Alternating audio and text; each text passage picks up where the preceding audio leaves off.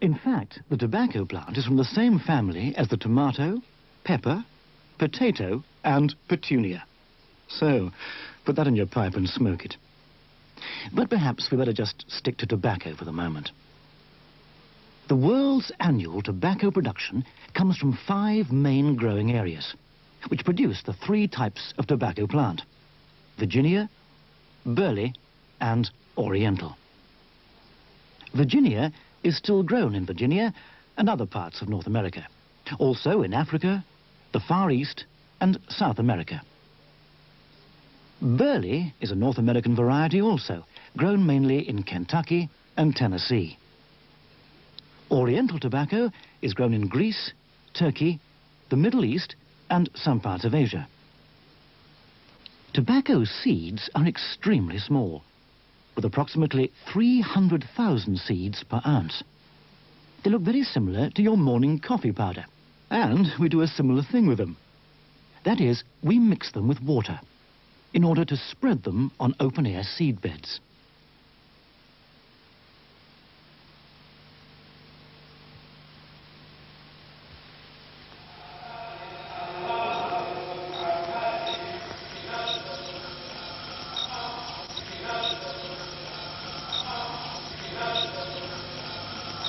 Some 6 weeks after seeding, the young plants are strong enough to be planted in the fields for full cultivation. The plant flowers, and the seed head is topped or removed so that the leaves can develop fully. A Virginia plant grows to 2 meters in height. Its leaves are broad and light in color. They're picked selectively in stages, starting from the bottom upwards during the ripening process. Burley has darker leaves, which are harvested by the whole plant. The Oriental plant has a different character, due to the stonier soil of the regions in which it's cultivated. It reaches only about 1 meter in height and has leaves of a smaller and more delicate nature, highly prized for their subtle and distinctive flavor. They too are picked selectively to allow full ripening of each leaf.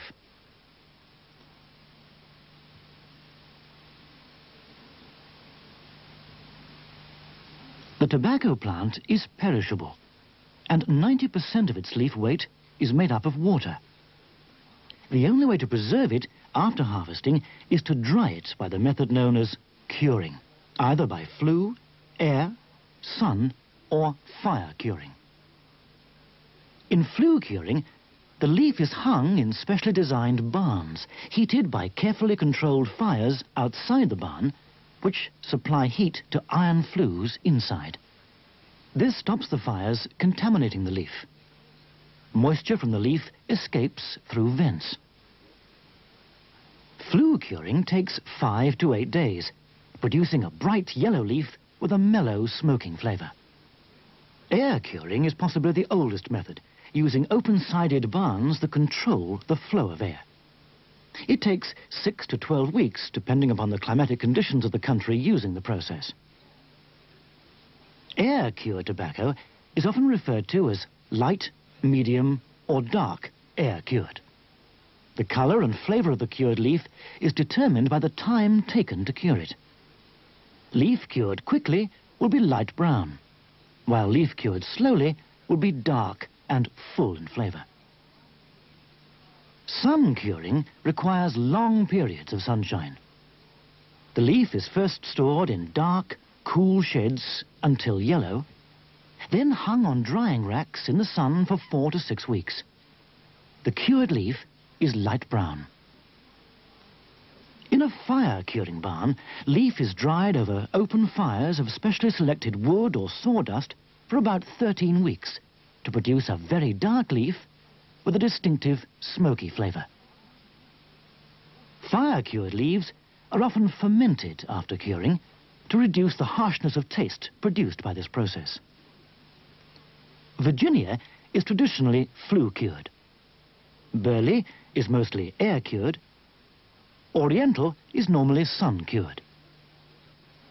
The cured crop is then sorted according to length of leaf, color quality, and grade, and taken to market to meet the first important customers in the long process of becoming cigarettes: the tobacco buyers.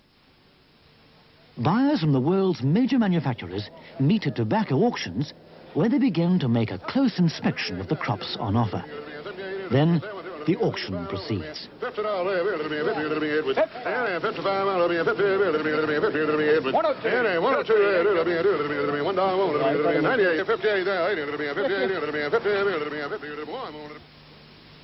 Once bought, Virginia and Burley leaves go to a cleaning and classifying unit where leaves are stripped from their stems. Oriental tobacco, having a more delicate leaf and small stem, is never separated. The leaf and stems are then shipped to bonded warehouses until fully matured, up to 2 years later. During this maturing period, shipment samples are held by manufacturers so buyers can check their progress and decide blend recipes for their various brands. They hold 2 years' reserve supply of leaf in order to preserve blend flavour across many harvests. Like any crop, tobacco can suffer from Mother Nature's unpredictability. Harvests can sometimes prove to be below standard, or even fail altogether. And smokers would soon detect if the taste of their favourite cigarette was to alter. So, the blender's art is in knowing precisely what tobaccos to buy and how to process and blend the wide variety of leaf flavour into a distinctive brand taste, which they keep constant over many years in cigarettes that are freshly produced day by day. Blend recipes are closely guarded secrets.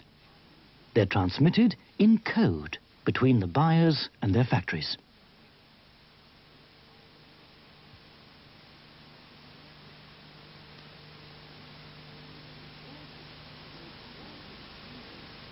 All cigarettes are made from blends of 20 or so grades or type of leaf spread over perhaps 3 crop years. It's by blending leaves from different crop years that any variability in flavour is evened out. Flavour can also be affected by the addition of 2 other main ingredients known as casings and flavourings. Their difference being the type of ingredients used and the proportions in which they're applied. Casings include many confectionery-type ingredients, such as cocoa, licorice and sugar, which are applied in significant amounts to achieve particular tastes. Flavourings are applied in much more subtle proportions. They're compounded from hundreds of ingredients in much the same way as perfumes, using mostly natural oils from flowers or fruits. Another popular method is the addition of menthol, to give the effect of coolness to the palate during smoking. Menthol is sometimes added directly to the tobacco during processing, but its effect can also be achieved by applying it not to the tobacco, but to the foil wrapping of the packet. So, there you have the range of possibilities from which the variety of individual brand tastes and flavours can be created. 3 different varieties of tobacco: Virginia, Burley, Oriental. 4 methods of curing, blending options among the 3 tobacco types and different grades of leaf, and the addition of some other flavour to suit a particular preference. The variety of tobacco tastes, traditionally enjoyed in different parts of the world, have led to very particular and diverse taste preferences in cigarettes. It can seem very confusing, particularly at the heart of the manufacturing process. An advanced control system delivers the correct blend and amounts of tobacco to the machines. It's very highly developed technology. Cut tobacco passes through an airlock before entering the machinery. Once there, it's automatically combed by rollers before being spread smoothly onto a belt system. It's then sucked by air current to form a continuous cigarette-sized rod of tobacco. The paper is dispensed simultaneously from a narrow roller under the monitoring eyes of photoelectric cells which look for defects or tears. The brand name is printed at precise intervals. Then, at a speed faster than the human eye can follow, the paper wraps around the tobacco and is glued. The continuous length of cigarette is then cut into 8,000 individual lengths per minute, which proceed to the filter tipping section. Double-length filters are fed between each pair, and tipping paper fuses them into a double-length cigarette. But only for a fraction of a second, because cutters immediately halve it into 2 complete filter-tipped cigarettes. At this stage, samples are laboratory tested for consistency of weight, length, moisture content, appearance, and stability of the ends.